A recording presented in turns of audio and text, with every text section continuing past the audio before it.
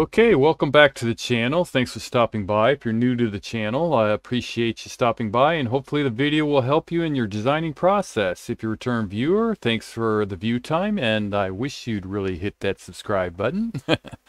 And if you're a return viewer and subscriber, greatest appreciations. Thank you very much. Today, we're just going to do a little quick tip on texturing the 3D builder.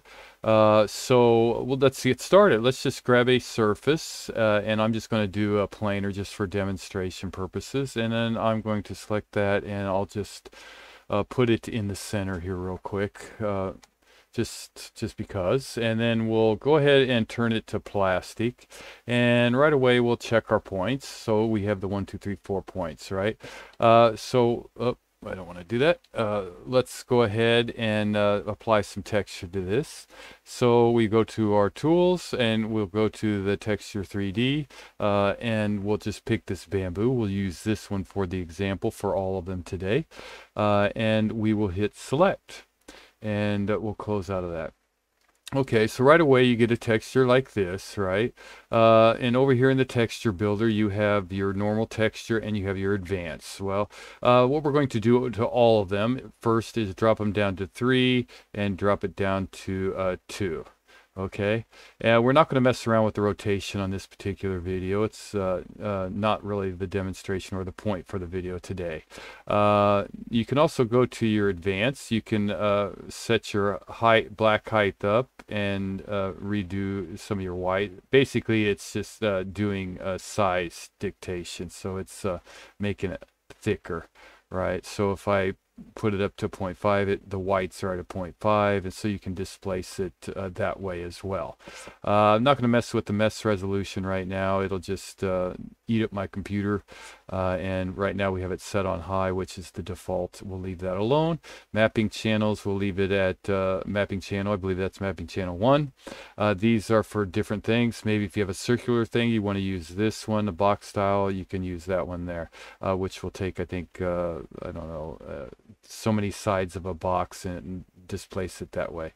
But we'll just leave it on mapping channel 1 for this demonstration. I'm not going to go into this too much. It's really about getting different kinds of texture out here and how to do that. I will be putting together more videos in the near future on the texturing, a little bit more detailed, but this one's just going to be very basic and hopefully very quick for you, so not waste your time. So let's go ahead and take that one, and you can see the mesh and the way it's built in there, right? So we'll just take that. So right now we have that, and if we turn on points, you can see that it's still there.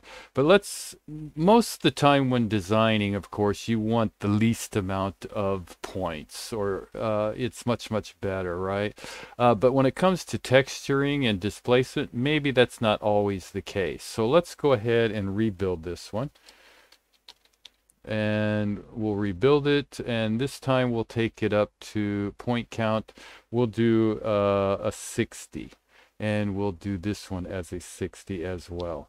Okay, and then we'll just go ahead, delete input, and we'll go ahead and enter. Okay, so now we have tons of points out there. Let's go ahead and get rid of those, and we'll go back to our texture builder, and we'll put that same bamboo on there and hit select and close that out, and we'll drop this down to a 3. So everything is exactly the same as the other one except for the point count. And as you can tell, we have a lot better surface out here. Let's go ahead and enter, and let's take this one and drag it over to here. Now you'll need to be playing around with these, but if you look at our surface, we have a lot more points, or vertices out there to get that surface, right? So it's going to be a much larger file, but there's things we can do, and I'll get to that in a second. So let's go ahead and just do this one more time. Let's take our surface there and type in rebuild, and we'll jack it all the way up to 100 points and 100 points. That's a lot, massive amounts of points, right? And if I turn on my points, we have massive amounts of points.